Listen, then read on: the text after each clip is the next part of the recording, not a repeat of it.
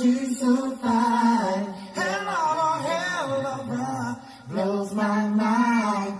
Hell of a lights my day. What's good, guys? I wanted to bring this story some awareness. Ex-Team USA gymnastics coach John Geddert dead by suicide hours after sexual assault charges were filed against him.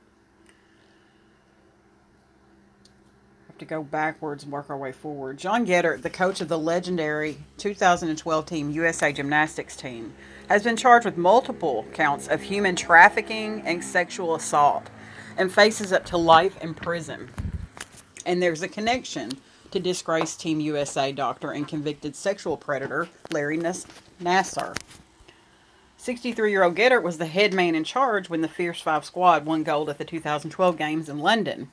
The team was comprised of superstars Aly Raisman, Gabby Douglas, Michaela Maroney, Kyla Ross, and Jordan Weber.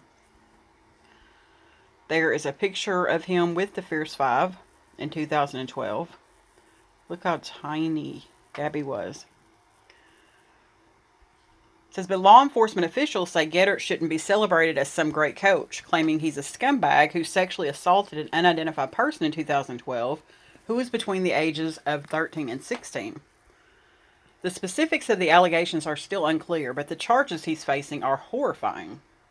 In total, Geddert is facing 20 counts of human trafficking, 2 counts of sexual assault, 1 count of racketeering, and 1 count of lying to a peace officer. As for the Larry Nassar connection, Nassar, I think that's how it's pronounced, was the team doctor for the 2012 gymnastics team. Nassar also treated gymnasts at the Michigan gym, Twist Stars, which was owned by Geddert and his wife until they sold it just a few weeks ago.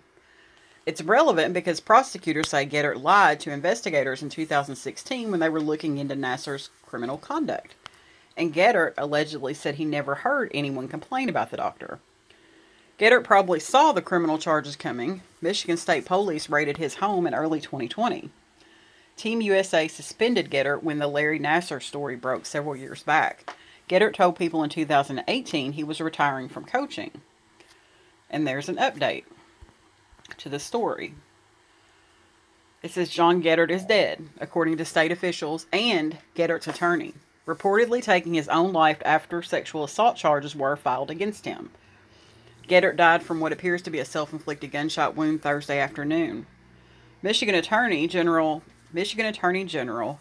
Dana Nessel issued a statement moments ago saying, quote, "My office has been notified that the body of John Geddert was found late this afternoon after taking his own life.